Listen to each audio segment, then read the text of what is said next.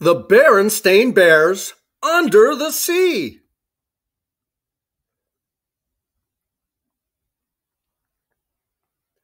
The bear family was visiting one of their favorite places, the Bear Country Aquarium. They were having a fine time watching the dolphins leap and the seals catch fish. They saw otters and penguins dive and play. They saw different kinds of colorful fish and other interesting sea creatures like octopus and jellyfish. "I trust you're enjoying your visit with all our friends from under the sea," said a friendly voice.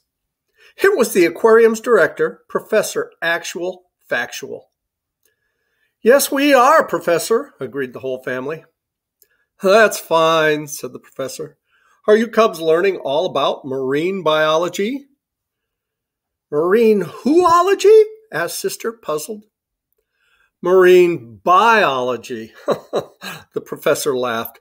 "That just means the study of things that live in the sea."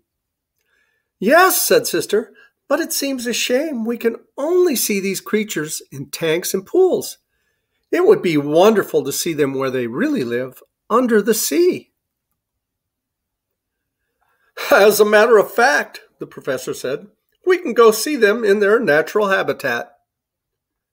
"Their natural what?" asked Brother. "Where they really live, under the sea," said the professor. "Just come with me." "This is my deep diver submarine," said the professor.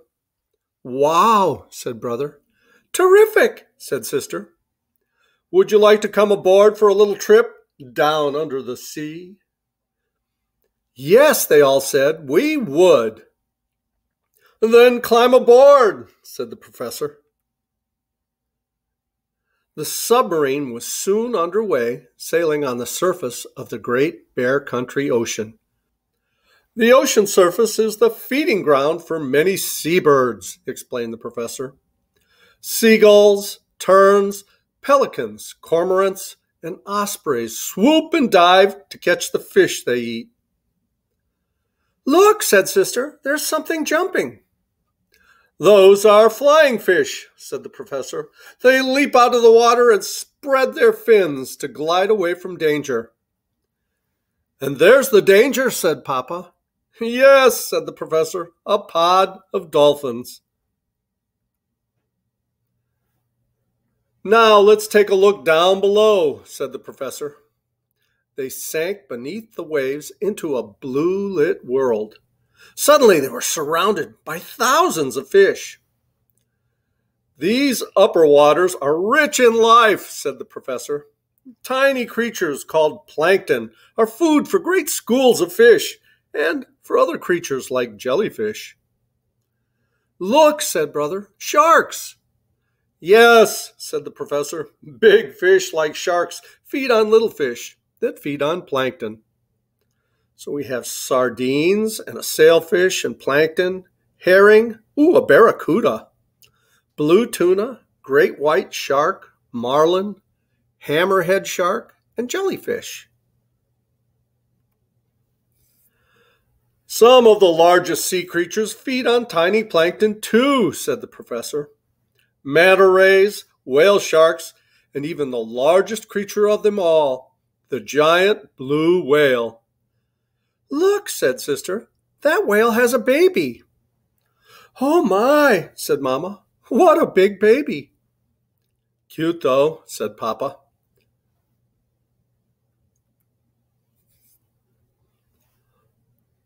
"Along the coast we come to a coral reef," said the professor.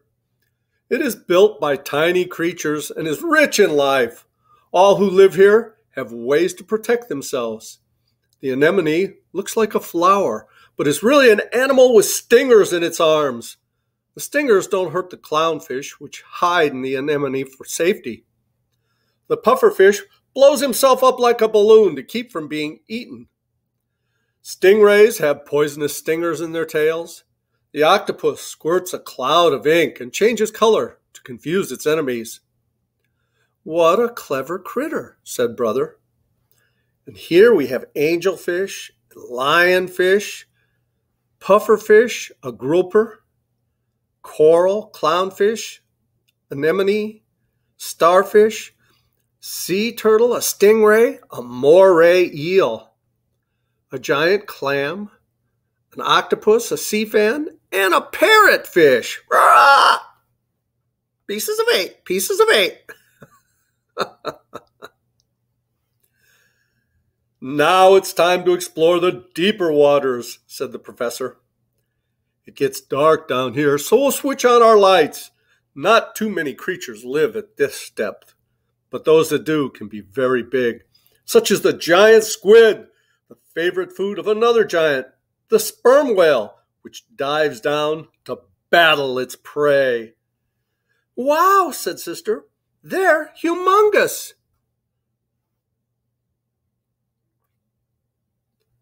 As we go even deeper, the sea creatures get stranger and stranger. It's so dark, they have to make their own light, like the anglerfish, which waves a light to lure fish into its jaws. Some of the fish here have enormous teeth and can swallow their whole prey. Some just look really weird. I'll say, said Brother, ugh. So here we have a hatchetfish, an anglerfish, a lanternfish, viperfish, chimera, gulper eel, snipe eel, oarfish, vampire squid, and a blobfish. Down to the very bottom of the sea we go, said the professor, down to the strangest ocean realm of all, the world of the bottom dwellers. Here are found creatures that are like no others on earth. Giant tube worms that live on poisonous chemicals, weird worms that swim and wriggle, huge spider crabs that crawl slowly across the ocean floor, and things that look like giant underwater bugs. Whoa, creepy, said the cub, shivering. There's the spider crab, a giant isopod, a bristleworm, tube worms, and acorn worms. But now, said the professor, it's time to return to the surface and say goodbye to all our undersea friends. As he steered the submarine upward, the bear family peered out the submarine's ports and waved goodbye to all the strange, interesting, and beautiful creatures of the deep that they had seen. Thank you, Professor, said Papa as they went ashore. That was a wonderful trip. Yes, agreed Mama. We all learned so much. I'll say, said Sister, I think I really do want to be a marine bio thingy. She scratched her head. Well, I want to be just like you, Professor. Thank you, Sister, said the professor, shaking her hand.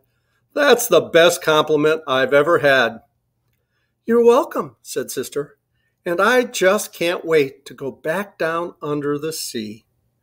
Well, I hope you liked that Berenstain Bears book. We sure like the bears around here.